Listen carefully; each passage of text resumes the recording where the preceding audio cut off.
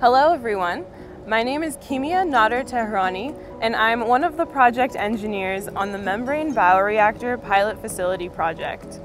I'm going to give you a short overview of Hyperion, our project, and Hyperion's 100% water recycling goals.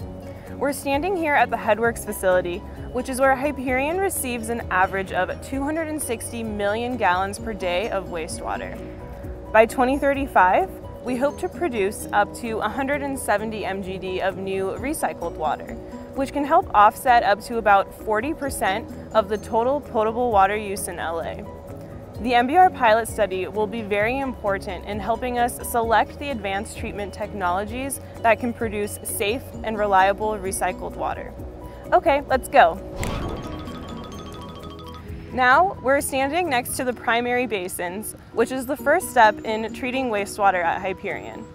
Primary treatment can remove 70 to 75% of the solids in wastewater, as well as about 50 to 55% of the organic material.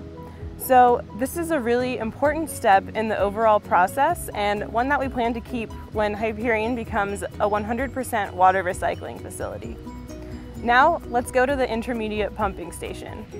We're now at the intermediate pumping station, or IPS, which is where the wastewater is lifted from the primary treatment section to the secondary treatment section.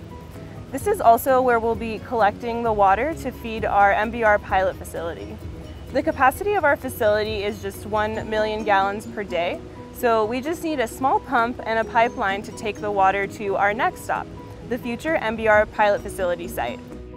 Even though there's not much to see yet, this is the location for the future MBR Pilot Facility project.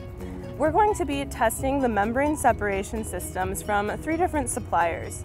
We'll also be sharing the results of our study with the state's Department of Drinking Water, since we'll be needing regulatory approval for the use of MBR systems for the production of recycled water in 2035.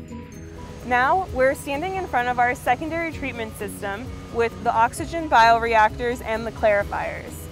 Take a good look now, because by 2035, this will all be gone as we transform Hyperion to a 100% water recycling facility. Thank you for joining me on this short tour.